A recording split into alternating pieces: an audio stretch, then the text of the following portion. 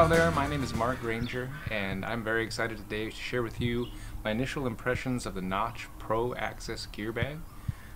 Been looking for a gear bag for a while, and really this Notch bag presented the most options in order to get as much of my gear in one bag as possible, including the ability to put this on your back and carry this over distance.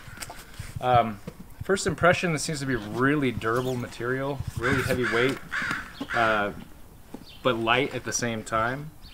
I feel like, in some of those places we've got single stitching, which we'll see over time how that holds up. I'm not sure, but it feels solid.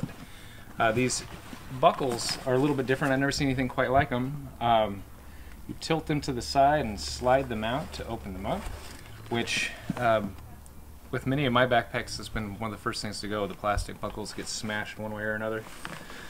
The opening to this is a little bit unique as well. It's almost like a hood.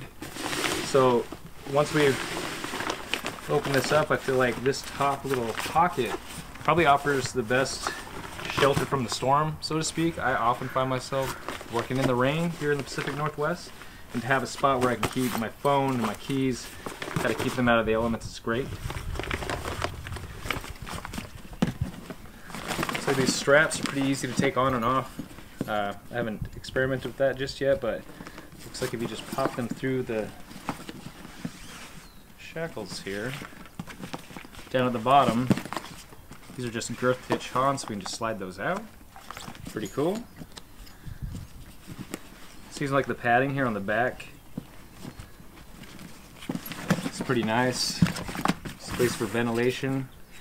I not only wanted a day in and day out bag, but also one where I could haul my gear over distance to get to some remote climbs. Now let's open this up and see what it looks like on the inside.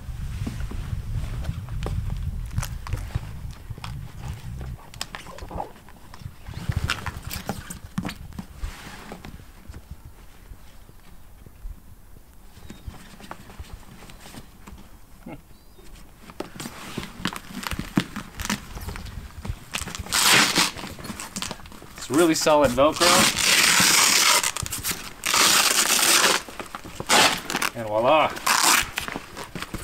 All your gear in one place. I like these see-through pockets. The mesh seems to be pretty heavy duty. This will probably be heavy and dirty here soon.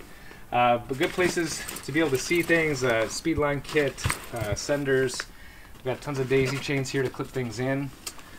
It seems like there's enough room here maybe to go ahead and put a rope bucket inside the bag, harness on top, helmet.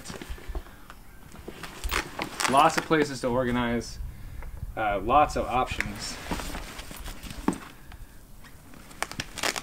Seems like no matter where you look, there's a place to hook something. Good sleeve out here on the outside to put a handsaw. I'll load this up with some gear and see what it looks like to have all my tools organized. I'll share that with you as well. Thanks for watching.